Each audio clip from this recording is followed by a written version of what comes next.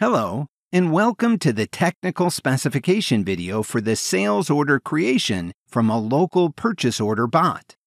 These days, purchase orders are commonly sent through email.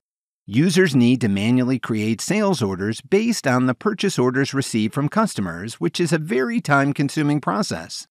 This automation can help to save time, minimize costs, and avoid manual errors. The sales order creation from a local purchase order bot automatically creates sales orders from purchase order files located in a local folder. This bot is unattended, and you can find it in the SAP Process Automation store.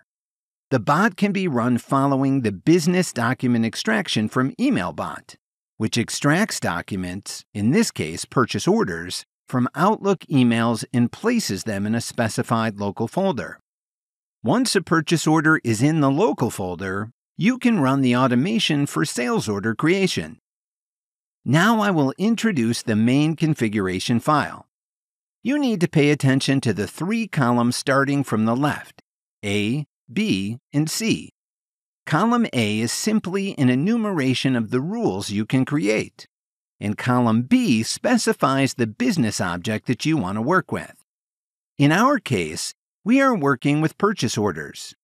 In column C, you can specify the company code that you are working with. Now let's open the second configuration file specific to this bot. It contains a set of rules for the bot during sales order creation.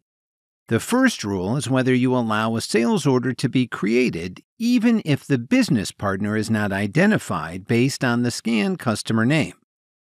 The second rule is whether you allow a product to be created with free text lines if the product ID is not identified based on the scanned product name. The third rule is whether to maintain the shipping address details from the document in a comment field. The confidence score is related to the confidence level of the data that is extracted from the PDF file. Only if the confidence value is higher than the one you set, the bot will go ahead and create the sales order. Let's look at the different folders within the local folder.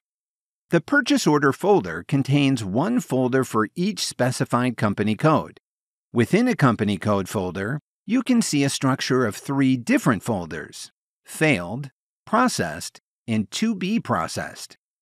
Within the to be processed folder, the purchase order that is to be processed by the bot needs to be placed. Now, let's go to the application development for SAP Process Automation. After you acquire the bot from the store and deploy it, you need to create a scheduled trigger for the bot. On the Monitor tab, under Manage, click the Automations tile. Here we can see the trigger for the sales order creation bot. Go over to Actions and choose Edit to edit the trigger configuration. In the Edit Scheduled Trigger pop-up window, you can schedule a time when the bot is to run. In this case, the bot will run every 5 minutes from Monday to Friday at 2:30 p.m. On the Input Parameter tab, you need to define the default customer code, the SAP Business One database name, the root folder path where the bot data is to be located, the name of the configuration file, the credentials entry name that you previously defined in the Windows Credential Manager, the SAP Business One tenant URL for the service layer, and the name of the bot-specific configuration file for the sales order creation from a local purchase order bot.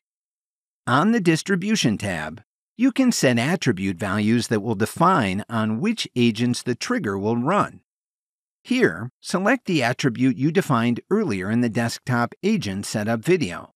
To confirm the creation of the trigger, choose the Update button. You can now wait for the bot to be triggered according to the schedule you specified, or you can trigger the bot to run right away by moving to Actions and clicking the Run Now option.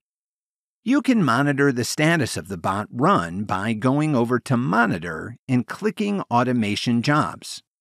After the bot run is complete, If you refresh the page, you can see that the status of the automation has changed to successful.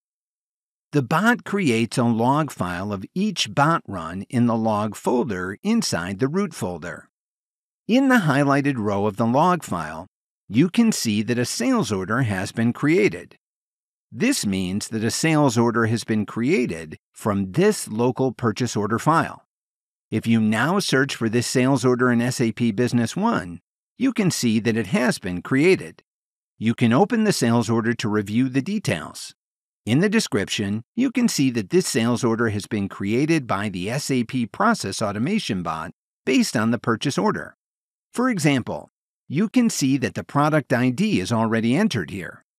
For the next step, I recommend taking a look at the Master Data Enrichment for Document Information Extraction bot, because this bot is required to run the sales order creation from a local purchase order bot. This concludes our video. Thanks for watching.